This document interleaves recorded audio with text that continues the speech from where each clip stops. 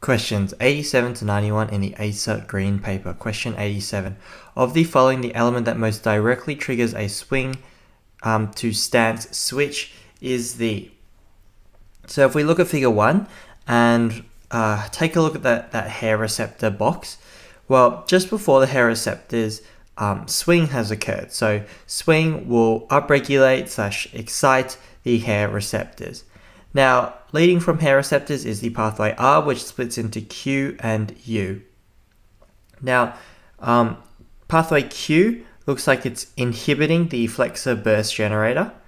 And the flexor burst generator, from what it seems, it upregulates those flexors and therefore creates flexion. So hair receptors will, through the pathway Q, inhibit the flexor burst generator and therefore inhibit flexion. Through the pathway U, hair receptors seem to be exciting the extensors, and the extensors are responsible for extension. So overall, the hair receptors are responsible for inhibiting flexion and upregulating extension. So therefore, the element that is most directly going to trigger a switch from swing to stance is the hair receptor. Question 88. When the central command neurons are stimulating the flexor burst generator during the swing phase and impulses travel past point S, which of the following would be active? The nerve / pathway marked at. So from the flexor burst generator leads the pathway S. So S splits into pathways T and V. So therefore, the pathways that are going to be active are T and V, and therefore C is the correct answer for question 88. Question 89. Of the following situations, nerve impulses pass point S at the most frequent rate. So nerve impulses are going to be passing point S when the flexor burst generator is active. So let's look at and try and find which one of these answers will stimulate the flexor burst generator. So firstly, A, when impulses from the cuticle stress receptor are most frequent. So through pathway Y, we can see that the cuticle stress receptor actually inhibits the flexor burst generator. So that's not what we're really looking for. Let's go on to B then. When impulses from the hair receptors are most frequent. So the hair receptors, again through pathway Q, will work to inhibit the flexor burst generator. So therefore, that's not what we're looking for. C, in the middle of the stance phase.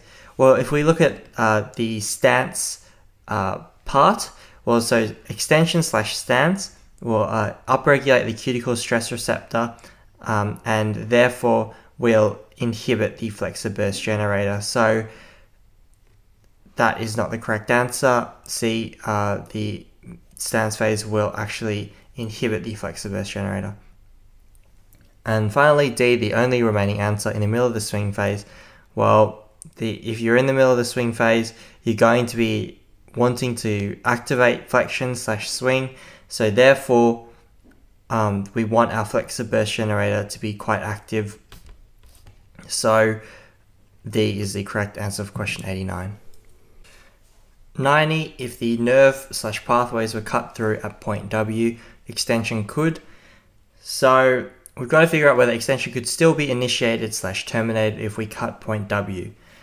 Now, point W is a excitation pathway for the extensors, and it comes directly from the central command neurons. So if we cut that, essentially we cannot initiate extension via the central command.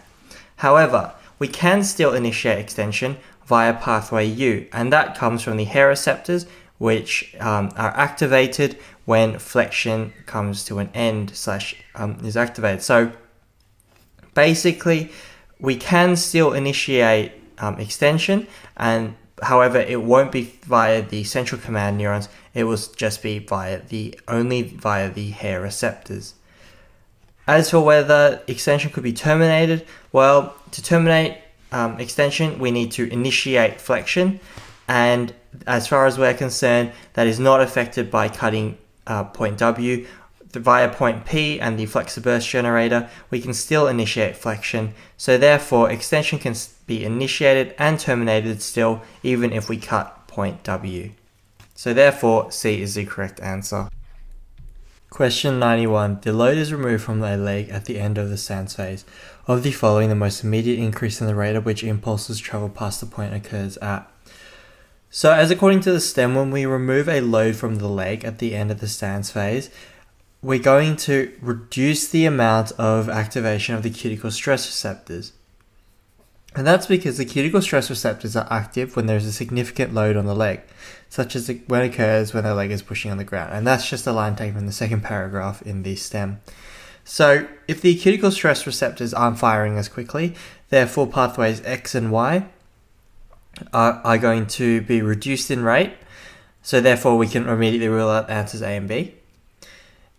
Going from there, we're going to, because we're reducing the rate of firing of Y, we're going to increase the rate of firing of the flexor burst generator, because the cuticle stress receptors usually inhibit that flexor burst generator. And since the flexor burst generator is now active, we're going to get an increase in the amount of impulses traveling through pathway V. So V is the most immediate pathway, which will increase in rate. U will also increase in rate, but it requires a much longer path. So once the flexor burst generator goes up, then the impulses traveling through T goes up, then the flexion increases, then the impulses through the hair receptors increase, and then finally U will increase. So it's not the most immediate path. V is the most immediate, therefore D is the correct answer for question 91.